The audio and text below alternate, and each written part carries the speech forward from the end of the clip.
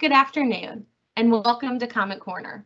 This is a virtual series created by the UT Dallas Office of Research and Innovation in partnership with the schools across our campus to host chats with some of our notable alumni to hear how they have taken their research out into the world and made an impact. My name is Danny Lamb, Coordinator for Program Development and Outreach in the Office of Research and Innovation here at UT Dallas.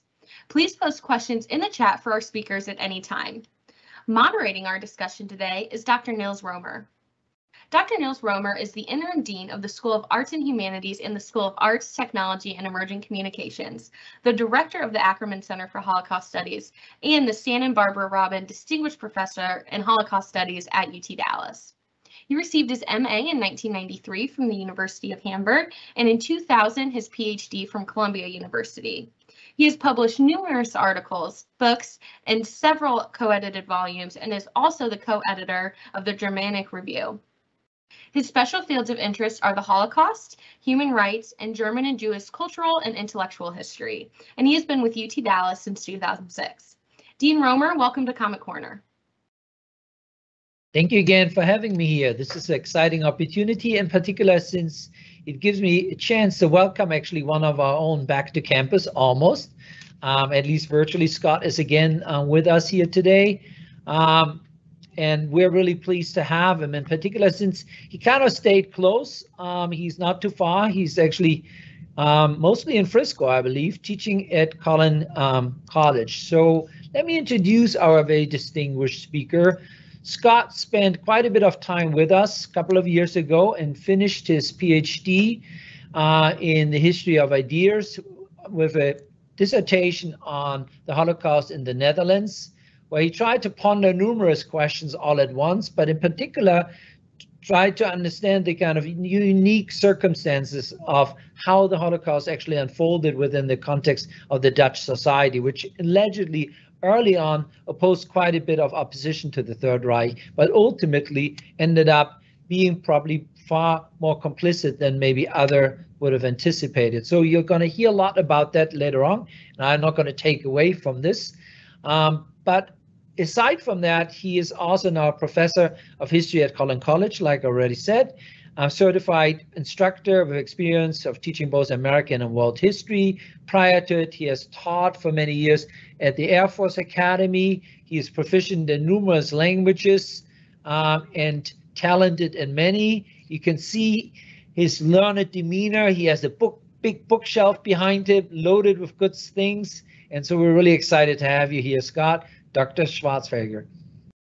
Thank you very much. I appreciate that, Dr. Roemer. It's my pleasure to be here. Let me share my screen here, and we can talk about the Netherlands. So I had the opportunity to give this presentation a little over a year ago to the Collin College community in cooperation with Yad Vashem, with a Holocaust Day event that they had. And I thought it would be an appropriate topic for today, too, especially with some of the things that are going on in the world today.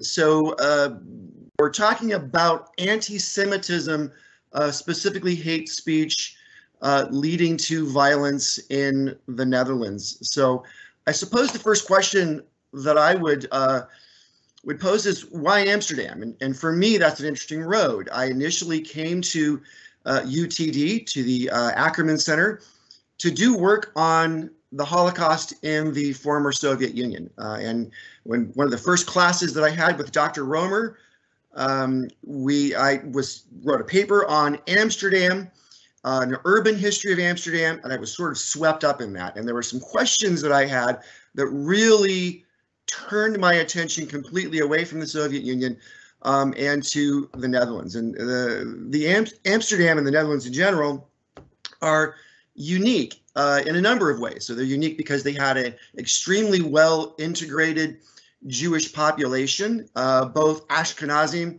and Sephardim.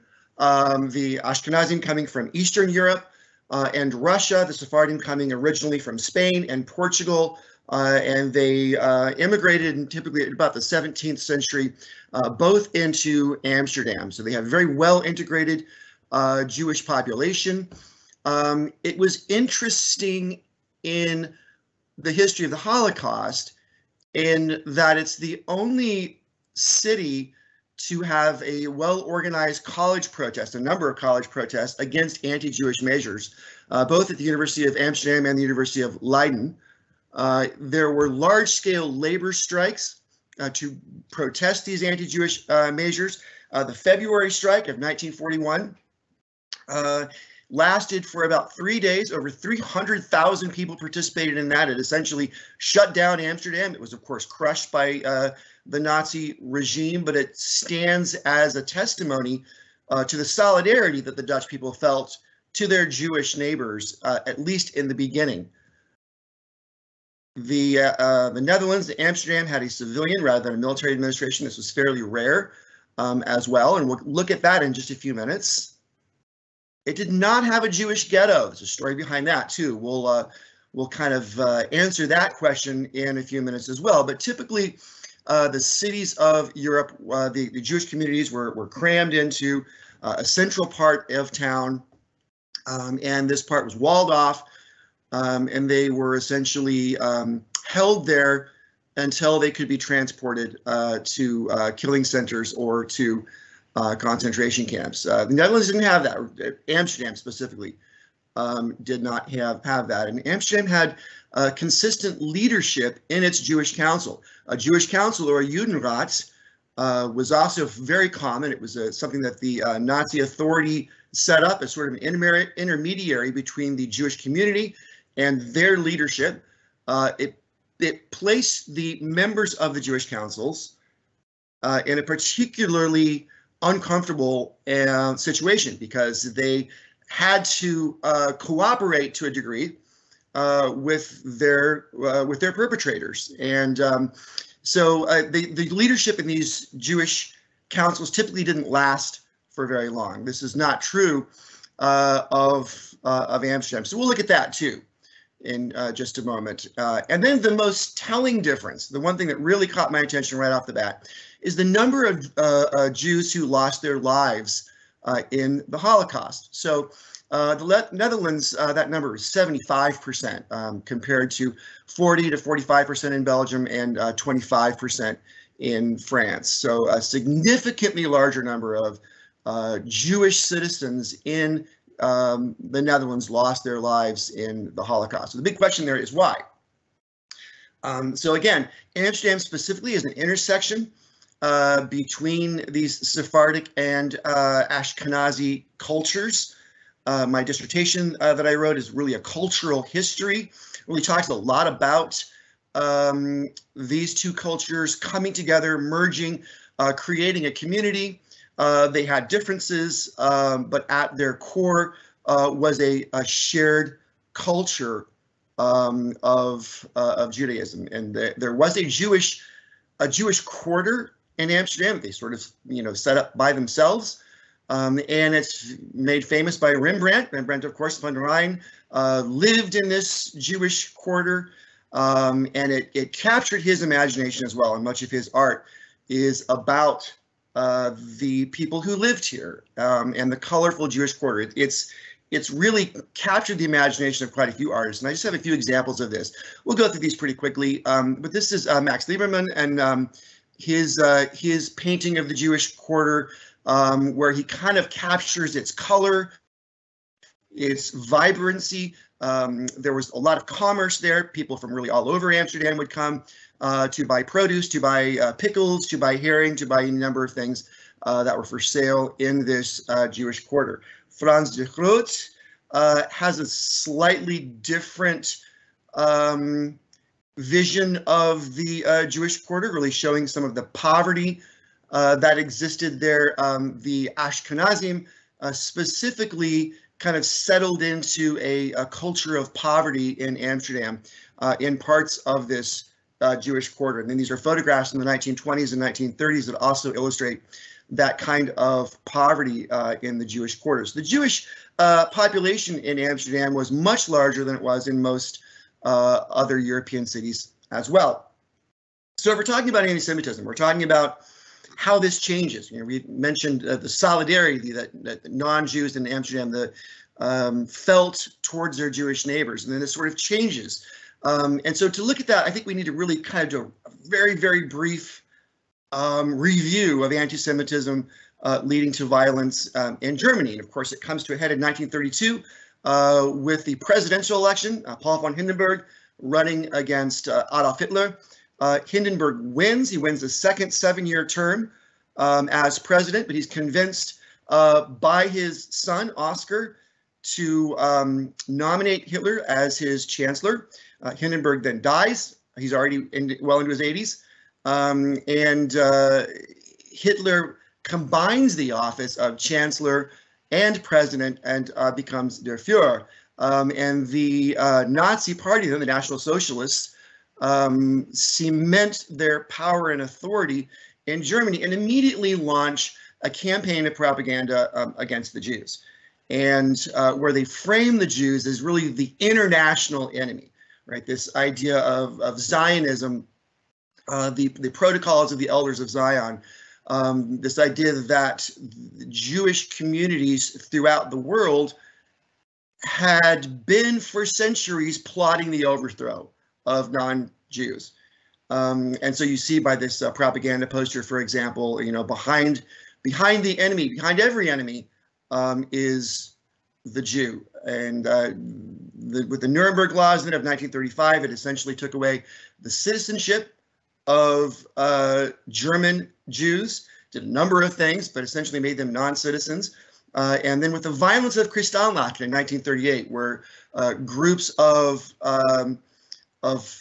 Germans sponsored by the SS went and smashed the windows of Jewish businesses all over Germany, and then charged them with the repair of those windows. And with that, a number of them were rounded up and sent to sort of the early concentration camps. And a number of them also simply took this note and fled the country, many of them coming into the Netherlands. And it's at this point when Amsterdam sets up a receiving center in Westerbork to bring in these refugees from Germany after Kristallnacht. Then, of course, World War II started with the German invasion of Poland in September of 1939, and by 1940, the German Blitzkrieg had worked so effectively in Europe, and they defeated the Netherlands, the defensive forces of the Netherlands, in about 5 days, and took over in Amsterdam. And with that, they put in place an administrative apparatus.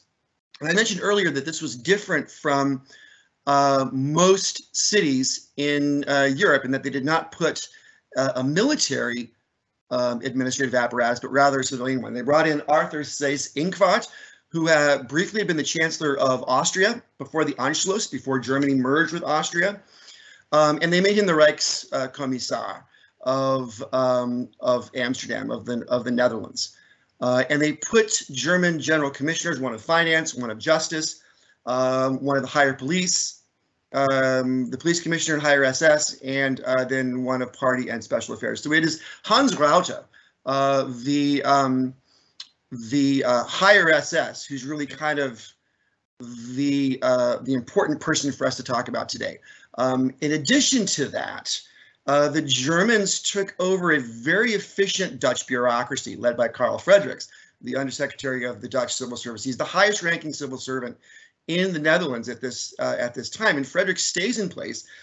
And Fredericks really sees it as his job to essentially represent the government, the Dutch government in exile, by cooperating with the Germans and this administrative apparatus that they put into place. Fredericks is really more concerned about the Dutch Nazis, the NSB, than he is about the German authorities, and thinks that it's in the best interest of the Dutch to be as efficient as possible. This becomes important for us as we start seeing some of these Jewish exclusions in Amsterdam. So we essentially now set back the clock in Amsterdam to Germany in 1933 and see the same kind of exclusions. But something interesting about Amsterdam is right off the bat, they have all of the citizens of Amsterdam fill out an Aryan attestation form Form A was for Aryans, Form B was for non-Aryans, and it was in triplicate. And you essentially register as a Jew. And it is these records that allow the Germans to more efficiently and effectively round up the Jews of Amsterdam when that time comes. And the real question that has been asked about this is, why did they cooperate? Why did they just not fill out this form? And the answer to that is they had been living cooperatively with the Dutch already for centuries. And the Dutch already knew who they were. And to disobey an order, like filling out this form, could have disastrous consequences for them. So almost to the person, they filled out this form honestly, which then the Dutch bureaucracy was able to use later on. Now, I'm going to go quickly through these because, again, this is essentially the clock set back to Germany in the 1930s with revocation of citizenship, essentially prohibitions of attending any sort of sporting events or participating in any sort of public life, exclusions from restaurants, theaters, public transportation, firing of Jewish teachers, expulsion of Jewish students, prohibition of mixed marriages. This is all exactly in the Nazi playbook, along with the confiscation of Jewish businesses, bank accounts, the theft of Jewish museums and collections, jewelry, radios. I'm brought to this quote by Jacob Pressa. He was a victim of the Holocaust in the Netherlands. And he wrote a really comprehensive book about this called Ashes in the Wind. And he says it's a well-known fact that they, the Nazis, joined hatred of Jews to an intense love of Jewish possessions, a love shared by Nazis, great and small, believers and free thinkers, illiterates and intellectuals alike. So it is at this point where we kind of see the world's most liberal city learning to hate. And we see over the next few years the Dutch kind of turning on their Jewish neighbors who they had so recently defended.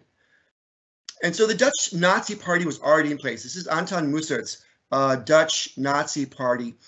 And the German NSDAP, the German Nazis, didn't ever really give them a lot of credibility. They didn't really trust the Dutch Nazi Party. They felt them to be fifth columnists and not a serious organization.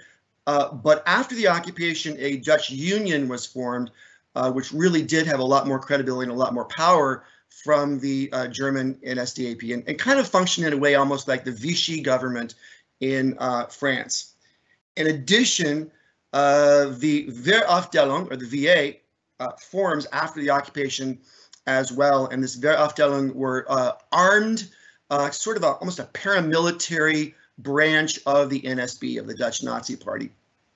And then there was also the Ordnungspolizei, known as the Green Police because of their uniforms. And they also did the bidding of Hans Raude, the higher SS, there in Amsterdam. And then, of course, in addition to this, we have the German SS and the German Schutzstaffel and the German Gestapo as well.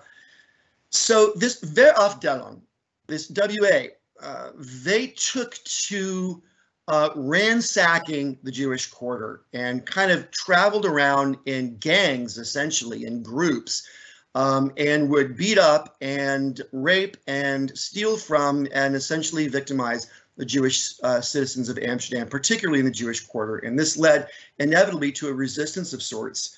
And it's several of them, actually, but the one I'll focus on right now, because it has kind of a cascading effect here, is what's known as the Koot incident. So there are a group of young Jewish men. Many of them had been boxers. It's kind of an odd and interesting thing that boxing was a big part of Jewish culture in the Netherlands. You see on your screen here the famous Ben Bril, who participated in the 1928 Olympics. He's a flyweight boxer. So there's a big boxing culture and gymnastics culture, really athletic culture in general, among the Dutch Jews. So after the occupation, after they are denied, all of these boxing clubs had to break up. They couldn't have any sporting events of any kind. They form what they call the Knokploegen.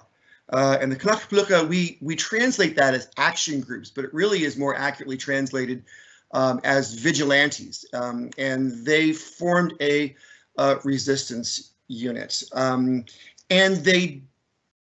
they saw themselves as protectors. And so there was an event where a group of the WA were coming into the Jewish quarter, and they were starting to harass someone. The Knochenplucher, members of the Knochenplucher were nearby. There was a fight.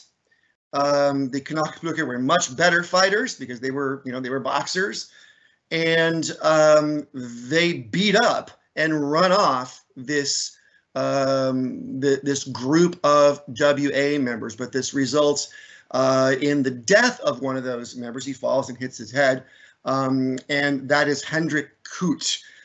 So this then is framed as Jewish aggression, and it's framed as a terrorist attack against the peaceful law-keeping forces of the Netherlands, against the vicious Jewish vigilantes. And they traced the Knochenplucher back to an ice cream parlor in South Amsterdam, owned by Ernst Kahn and Alfred Kohn.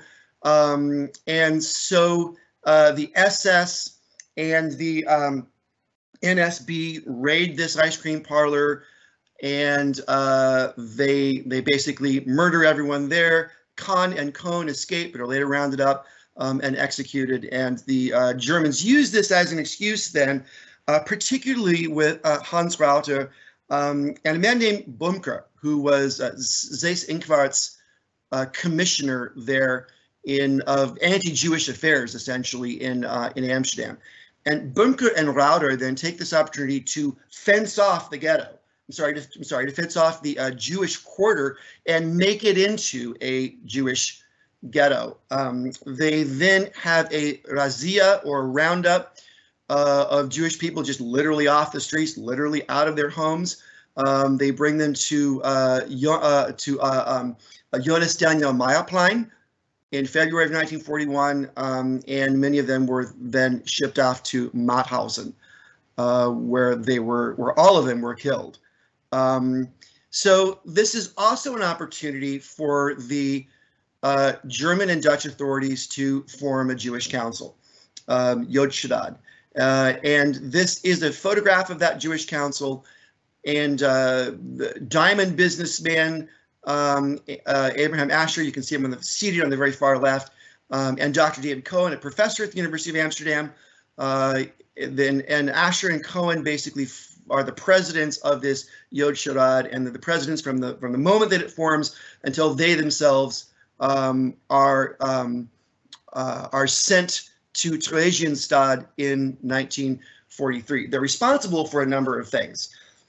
They're responsible to communicate with the German and Dutch authorities, but they're also responsible for communicating with the Jewish population. They do that by kind of consolidating all the previous Jewish newspapers into one, Joodsche Weekblad. So it is a weekly newspaper specifically to the Dutch Jews, specifically to those in Amsterdam, and they then are able to communicate the will of the Germans to the Jewish people.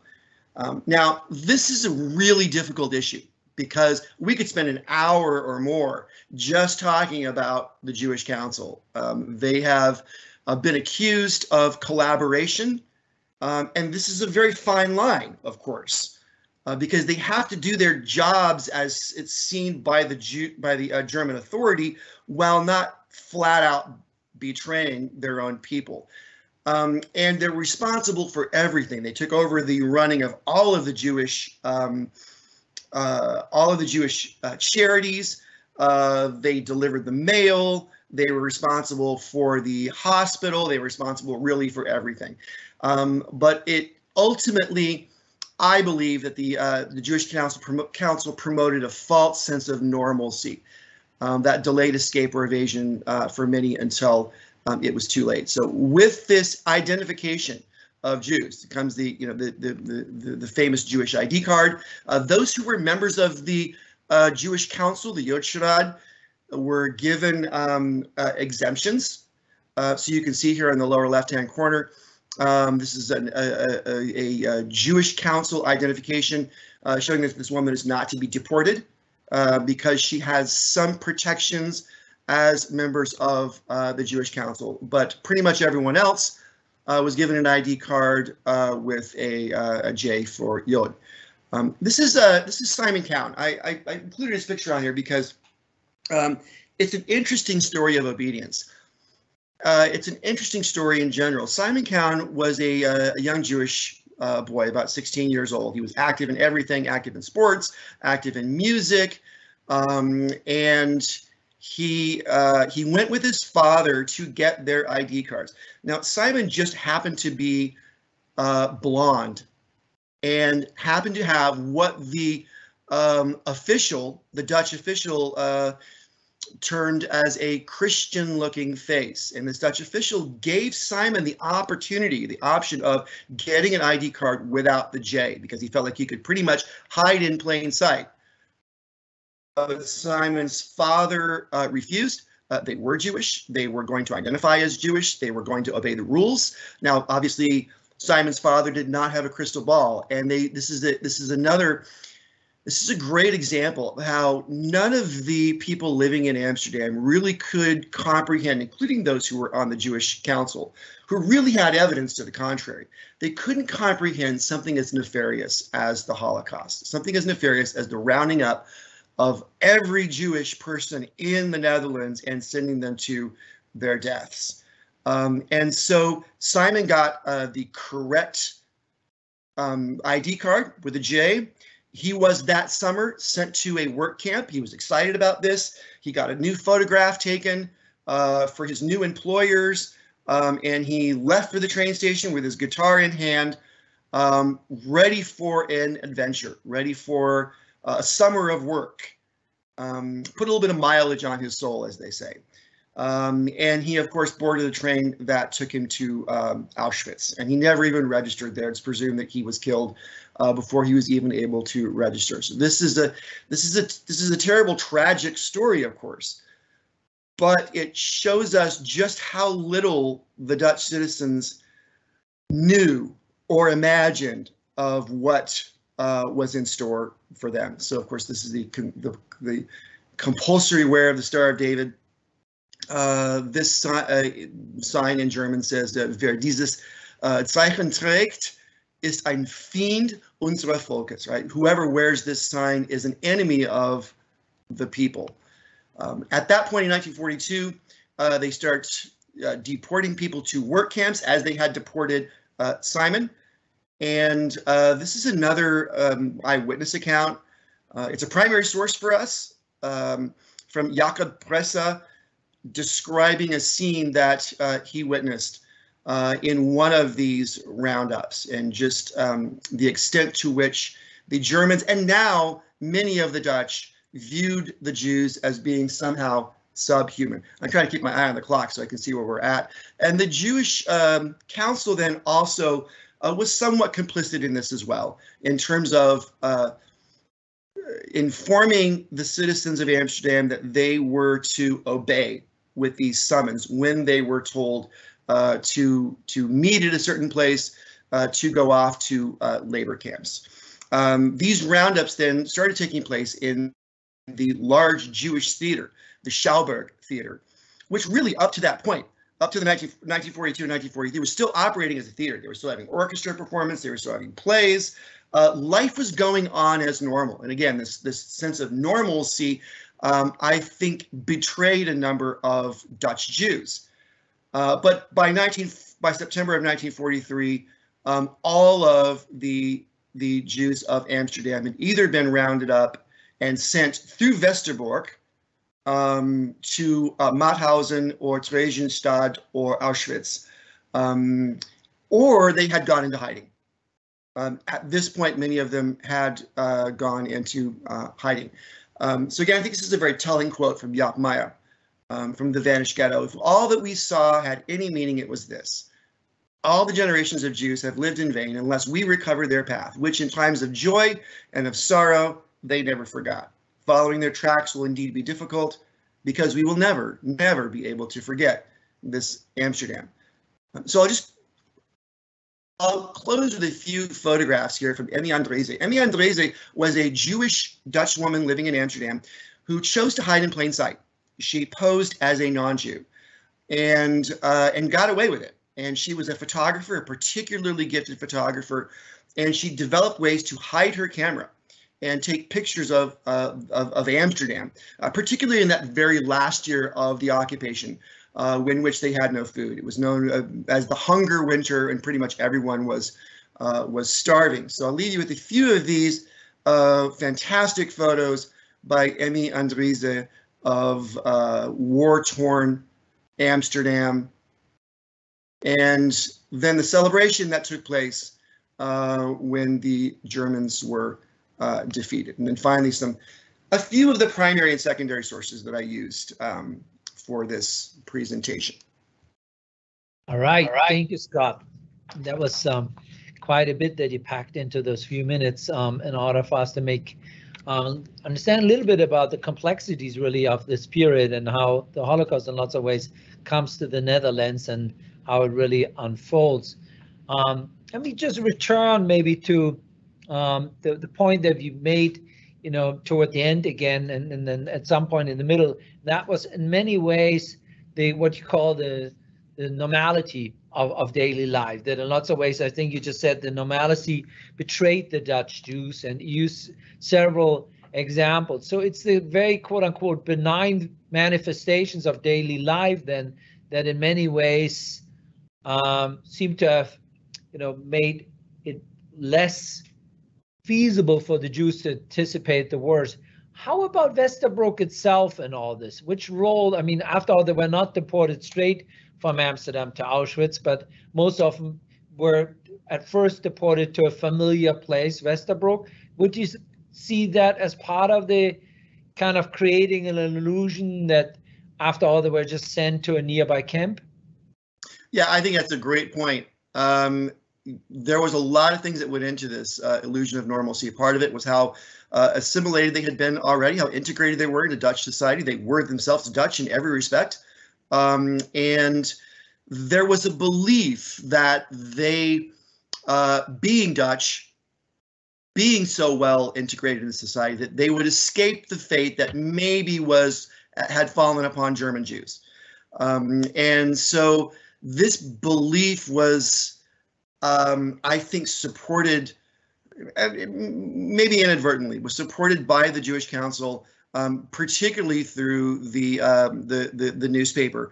And you mentioned Westerbork. So Westerbork was actually created by a committee for Jewish refugees, in which David Cohen actually was part of this committee. And there were so many immigrants flooding from Germany into the Netherlands, where they believed they would be safe if the worst happened. So really throughout the 1930s, but as I mentioned, particularly after Kristallnacht, this was set up as a transit center for the Jewish people, right? So they were taken through Westerbork, and they were sort of processed by this Committee for Jewish Refugees. And they were sent on then to other places in Europe, or they were settled in Amsterdam, typically those that had means and had contacts were invited to stay in Amsterdam. Many others were escorted through the Netherlands and into other places in Europe. But it was a place that was set up specifically for them. So there was a belief, I think, as they're processing them, so that when the actual deportations began, and the Germans go, I mean, really prior to 1942, it's sort of a haphazard occupation and sort of a haphazard exclusion from society. But after 1942, the Germans in Amsterdam get more of a laser focus. They get their marching orders from Himmler, and they really know what they're doing. And at that point, they build up Westerbork. They add dormitories. They make it a larger transit facility.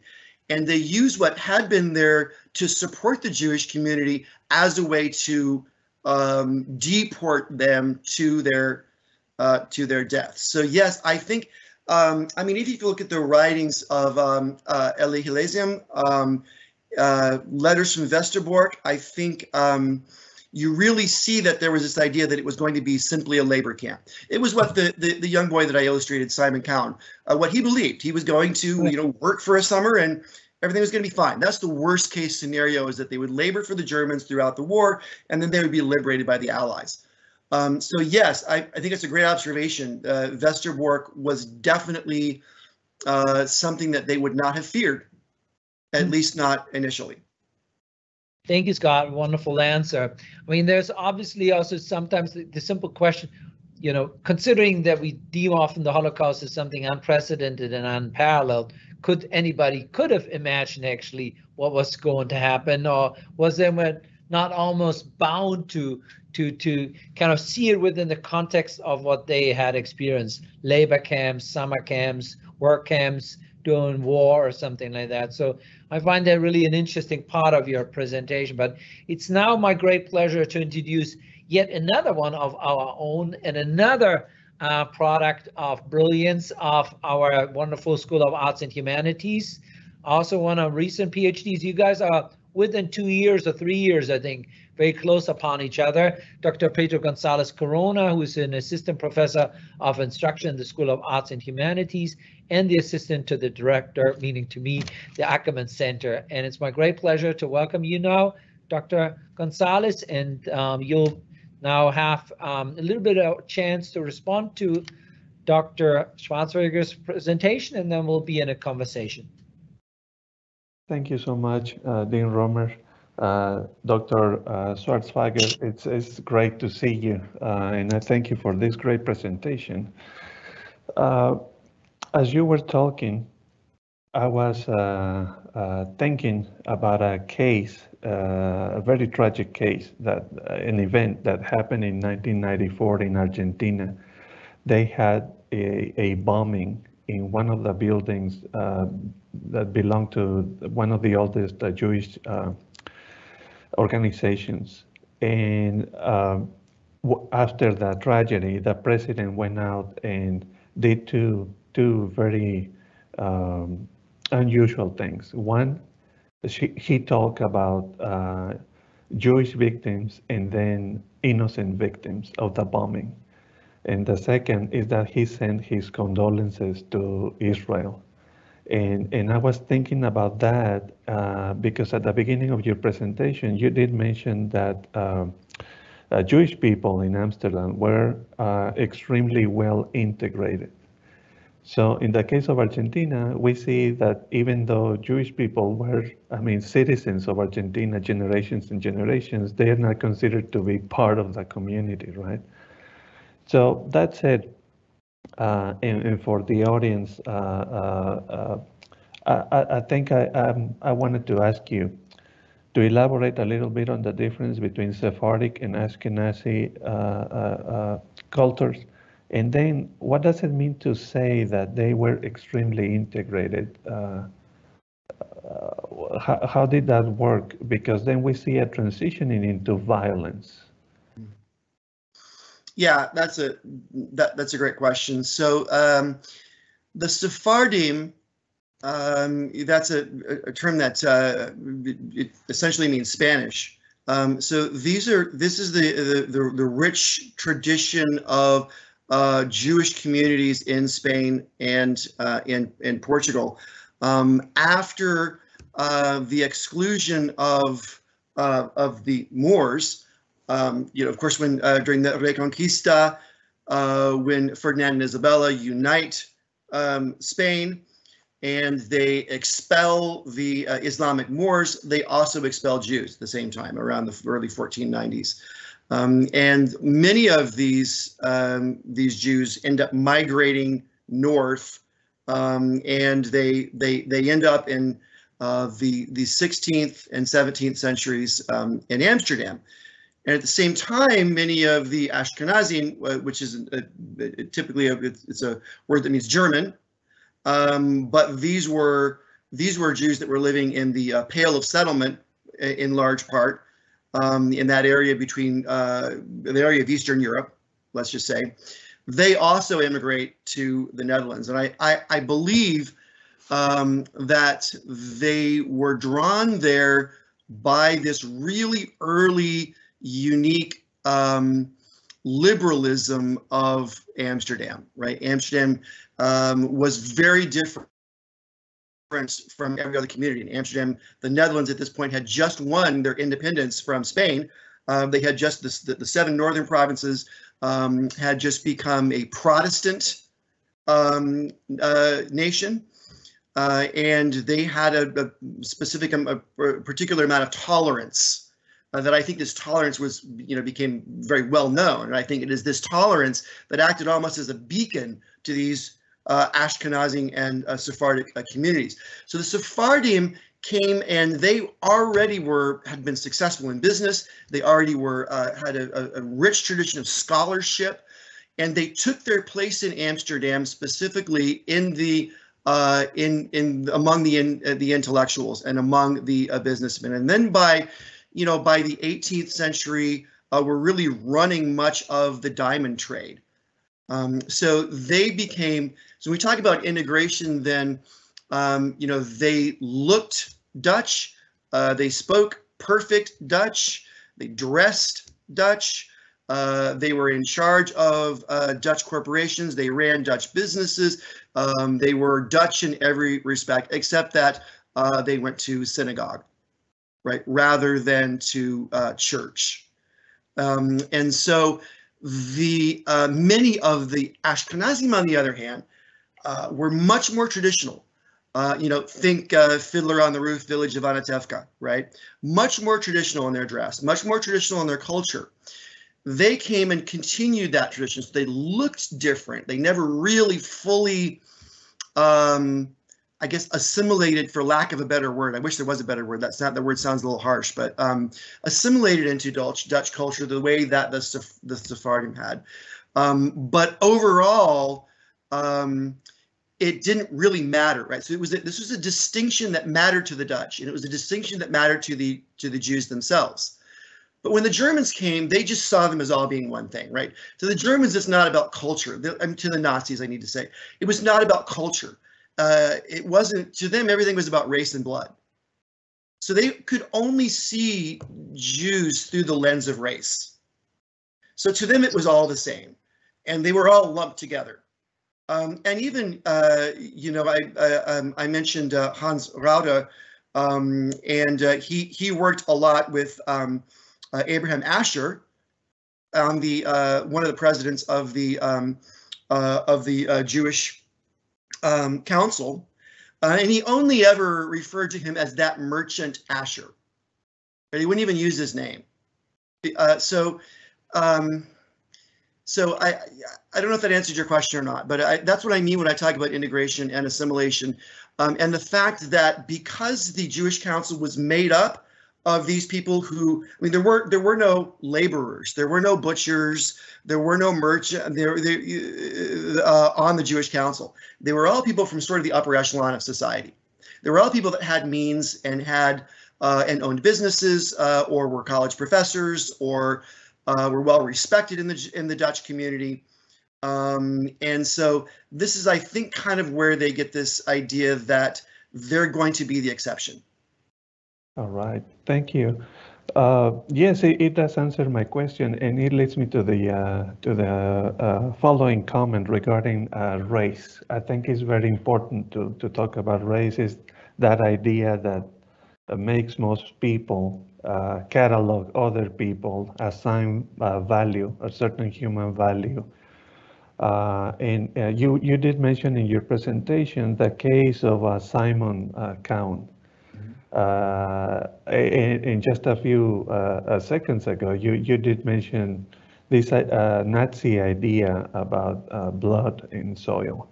So do you mind telling us more about those two ideas? One that is really strict and rigid, that encompass this other idea of the perfect Aryan, and everything that is not Aryan, that doesn't fit in that world. And then again, those who are outside, and may qualify, such as Simon, right? I mean, in that case, it's not so much about that metaphysics or that essence carried only by the few, but in this case, it's about appearance, right? He was able to pass by Christian. Were they specific differences between the perception of race in Amsterdam, let's say in, I don't know, Berlin or some other city in which Nazi ideas were predominant? Yeah, that's a deep question. I think I talk to my students sometimes about nationalism and what exactly that means. There's the nationalism that says, hey, we are this people group, right? We have a unique language, we have a unique heritage, we have a unique culture, we have a unique kind of food that we eat, we have a unique kind of music that we listen to, we have a unique flag. We're proud to be this people, right? That's one kind of nationalism. But the other kind of nationalism is when that goes off the rails, of course. And it becomes, not only are we distinct and unique, but we're better than everyone else. And the Germans had deluded themselves. The Nazis had deluded themselves into believing that they were genetically superior to everyone around them. They were the descendants of this mythological people known as the Aryans, which of course that they completely, the real Aryans were people who brought Sanskrit down into India, of course, right? So it had nothing to do with the Germans.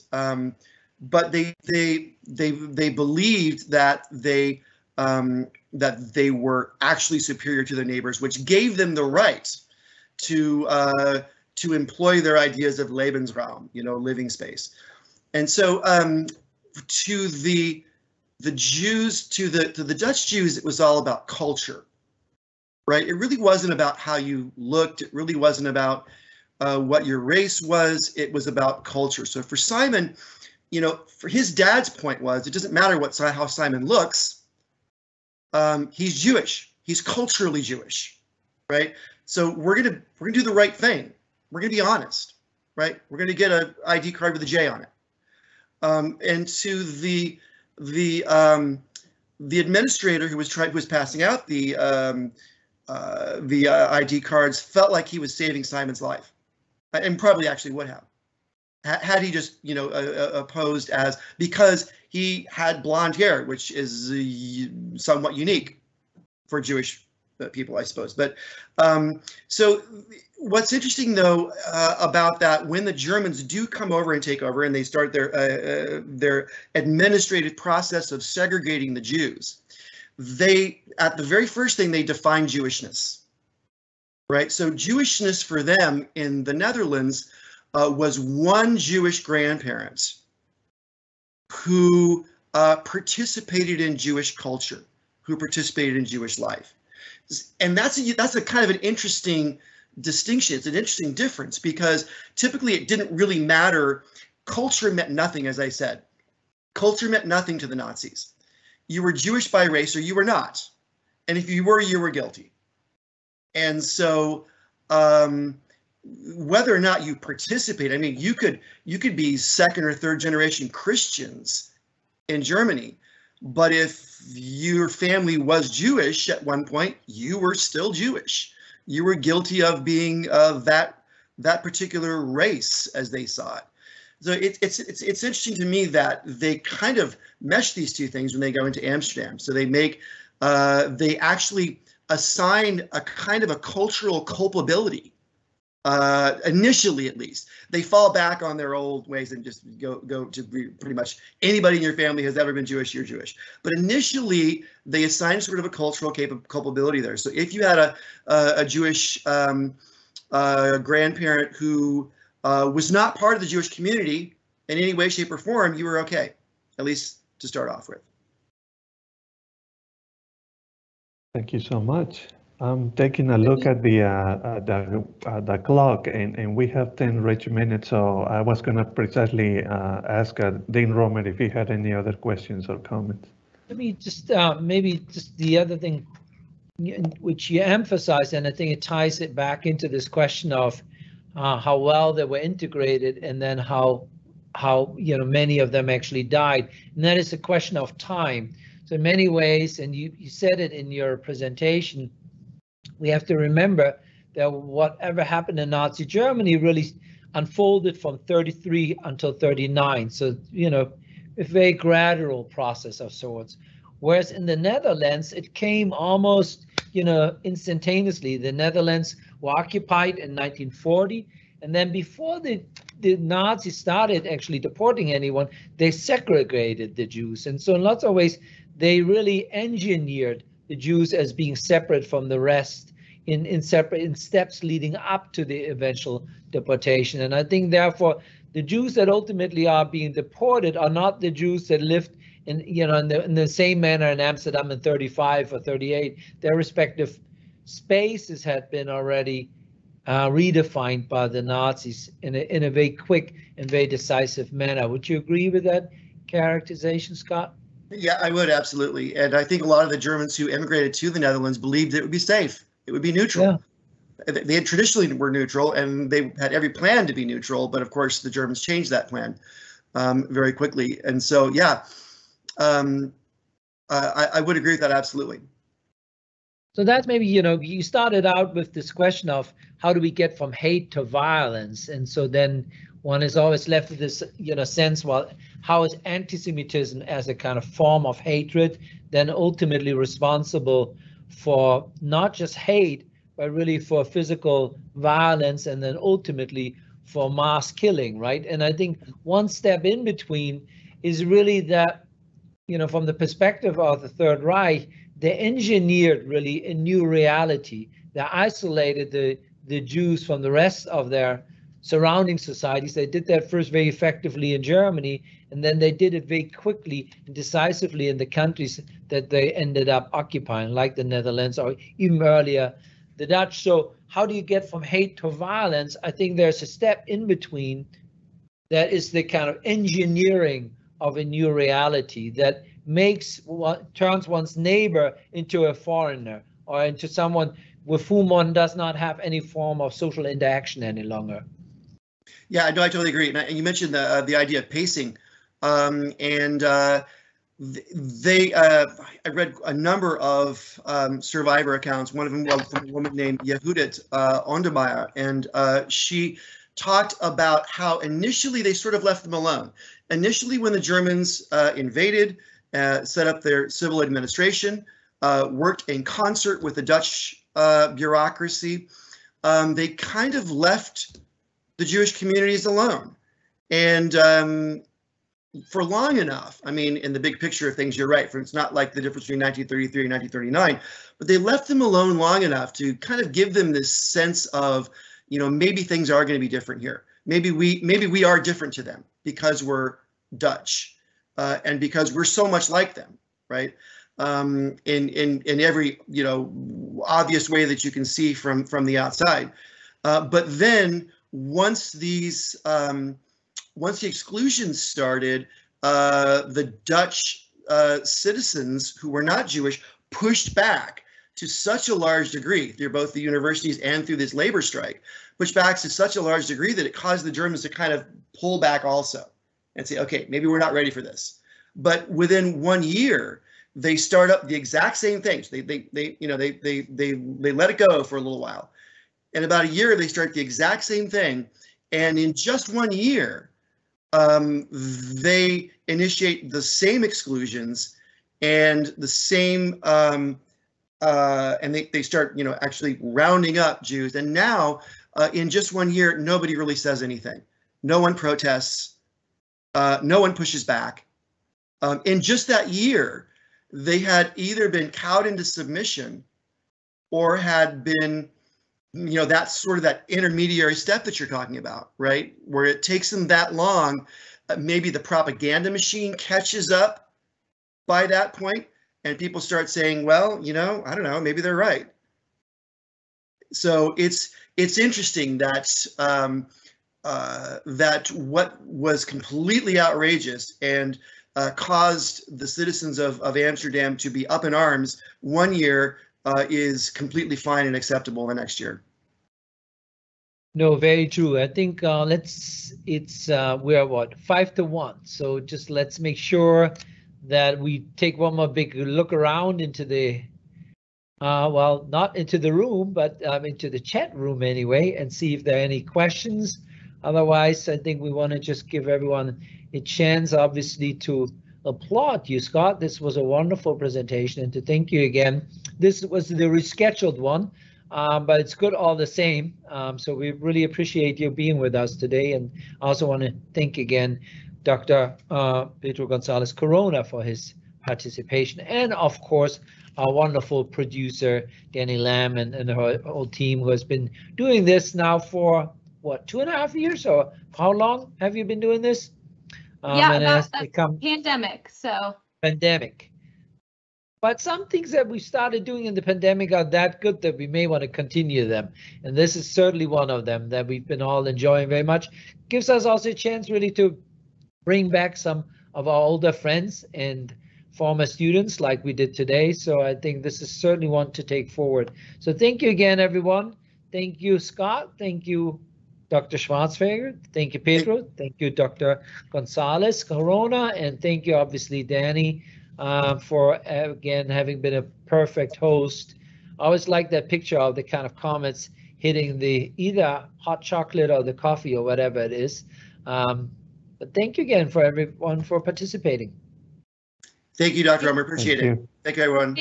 Thanks, Dean Roemer. I actually want to steal and have one more question because we have 3 minutes and I've decided that I want to ask my own questions. We have none from the audience. One of my big questions is, like you said, you were talking about, all of a sudden there was this big pushback and a year later, it was just like nothing happened. Can you speak a little bit more to why you think that switch happened so quickly? Well, I think there was a futility that settled in that with the non-Jewish Dutch citizens, at least, that things weren't going to change. The February strike was brutally crushed by the Nazis. The professors and students from Amsterdam and Leiden universities were fired and imprisoned, and the universities were closed. So they were very harsh repercussions for this kind of pushback. And I think after a year, people just settled into a new reality, that this is the way it's going to be, and they can't change this. So I think when the German and the Dutch stepped up their exclusionary measures and started actually, no kidding, deporting people and emptying out Jewish communities, I think most Dutch citizens just figured they were powerless to stop it. I don't know. I think that there clearly was a spread of anti-Semitism. I don't think everyone who worked, I mentioned several of these agencies that sort of sprung up after the occupation, right? The Verafdeling, the WA, the Dutch Union. I don't think that all of them began 1940 thinking that they would ever persecute Jews, right? Or really thinking about the difference between themselves and their Jewish neighbors. But with that difference coming to the focus and coming to the forefront, and the Germans saying, no, they're not like you at all. They're totally other, right? They're an alien race. They keep using this. They're an alien race living among you. And people started to, maybe buy that. But there was quite a bit of sheltering of Jews as well after that point.